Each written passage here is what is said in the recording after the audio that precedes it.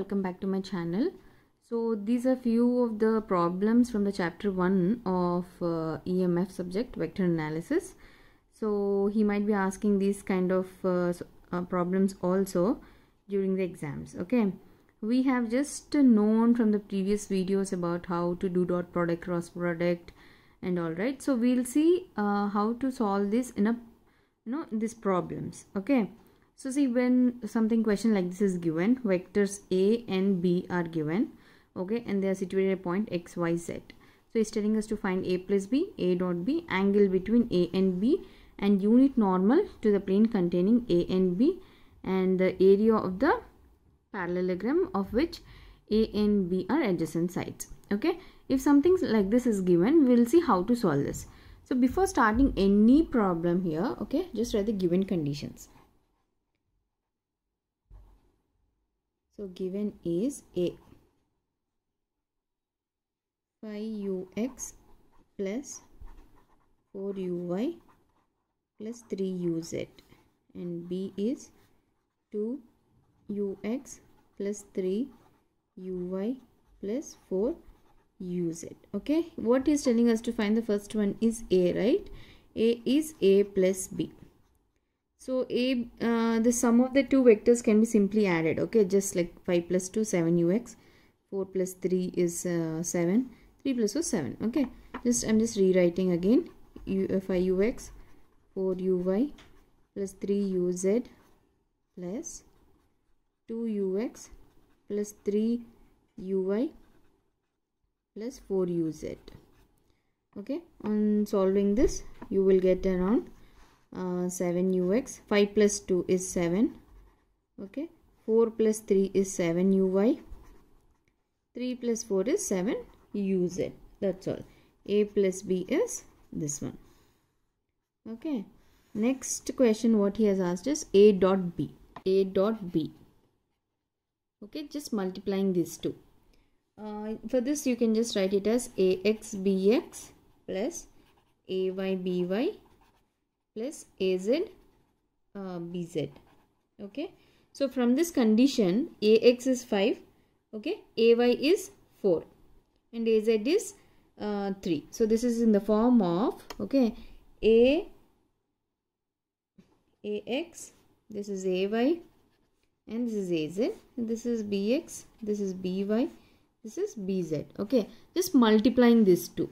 Okay, that is nothing but 5 into 2 plus 4 into 3 AY BY, this one 3 into 4. Okay, so that becomes 10 plus 4 into 3 is 12, 3 into 4 is also 12. So this becomes 34. So A dot B is 34. Okay, this is how we will calculate A dot B. Okay, so next third bit is angle between A and B. Okay, how to find this angle between A and B? The formula is nothing but A dot B is equal to modulus of A modulus of B cos theta AB. Okay, so already we got A dot B from the above one, that is 34 we have, right? Now we have to find mod A mod B. Okay, then we will find the angle. Okay, so AB already we have mod A. How to find mod A is, this is the formula. Okay, mod A is nothing but A. How you will get is AX square plus AY square plus AZ square. Okay, so from the given condition we have, right, A values, just writing that is nothing but 5 square, 4 square plus 3 square. Okay, so this becomes 25 plus 16 plus 9. Okay, that is nothing but root 50. You can also write it as 5 root 2. Okay, similarly for we'll find it for B. Modulus of B is equal to y square plus bz square. Alright, so from the B equation what he has given, we know B is nothing but 2 square, 3 square, 4 square. Alright, so that becomes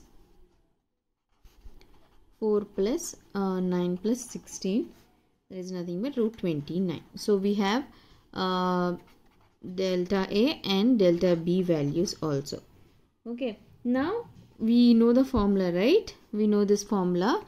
AB here, AB is AB cos theta AB. Just rewriting here, AB mod A mod B cos theta AB.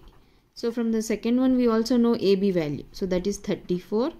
Mod A we already got it as 5 root 2, right? 50, that is 5 root 2. So mod B is here root 29, right, into root 29 cos theta AB. Multiply these two equations, okay, and then divide over here. You will get it as cos theta AB is equal to 34, okay, divided by this whole term. So this will become again the same, 34 divided by 5 root 2 into root 29. Take the individual values and all, calculate in your calculator. So this is around 0.8929. Alright, so theta AB is cos inverse. If you want theta value, cos inverse of this one, 0.8929. Okay, so that becomes 26 degree, 7.62 degrees. So theta AB is 26.762 degrees. This is how we will find the angle between A and B, like the asked question. So next, coming to the next fourth question is, so the next one is A cross B. So these are A and B conditions. A cross B, like we know how to do the cross product of these vectors, right? A cross B is nothing but, you have to write like this: ux, uy, uz, ax, ay, az. Just find the determinant over here, okay? bx, by, bz.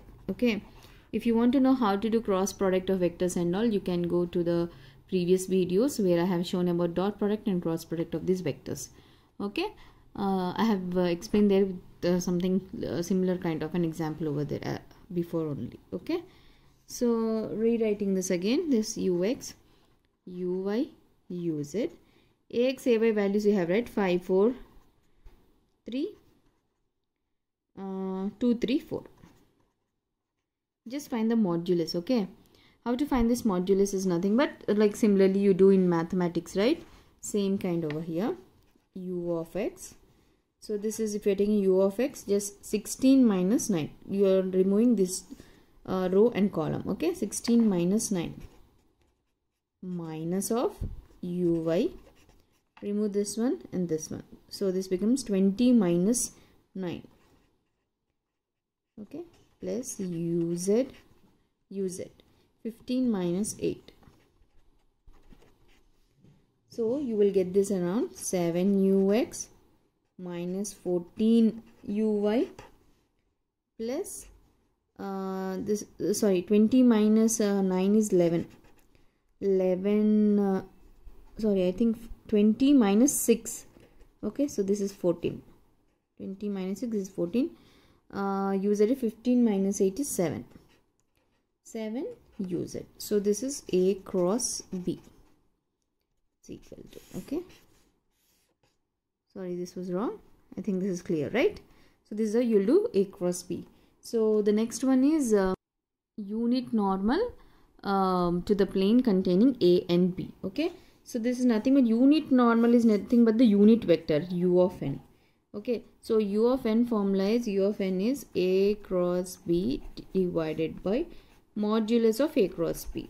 Okay, if there is somewhere given mod, that means square root of that value. Okay, we have just found A cross B values, right, in the D bit.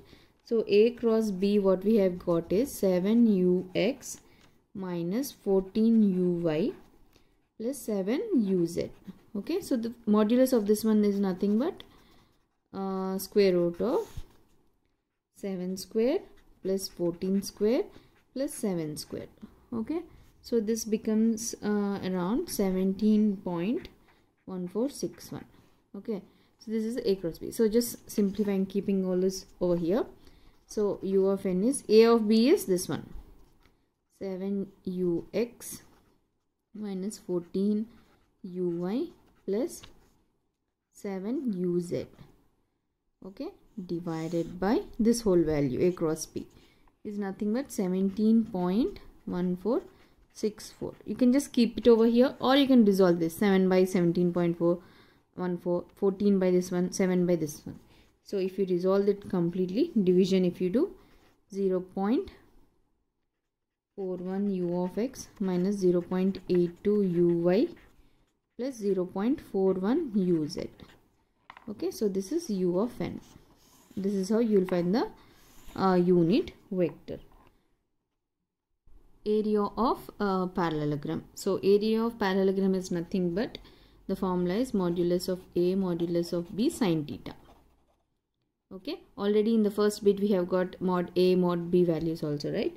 So just substituting this value, and we have also got theta value. Okay, so mod a value we got it as 5 root 2. Okay, mod b we got it as root 29, and theta value we got it as 26.762. Okay, so just substituting all these in the above equation, you will get it as 5 root 2 into root 29 into sine 26.762.